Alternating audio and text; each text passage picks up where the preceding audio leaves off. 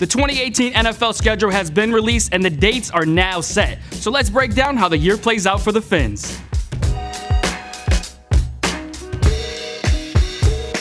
For a while, we knew who the Dolphins would play in 2018, but the all-important question was, when? The wait is over though, and the 17-week schedule is complete. Give that a screenshot if you'd like. There's no better way to kick off the season than right at home. September 9th against the Titans at Hard Rock Stadium, it's going down. Other home games feature impressive opponents, including 3 teams that made the playoffs in 2017.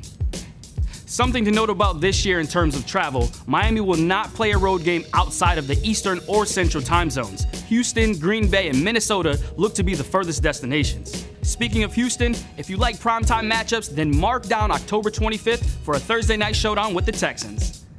Now that the schedule is out, let us know your thoughts on the lineup. Which games are you looking forward to the most? And if you're planning on making any road trips, start organizing the Aqua and Orange takeovers in the comments below, and we'll see you there.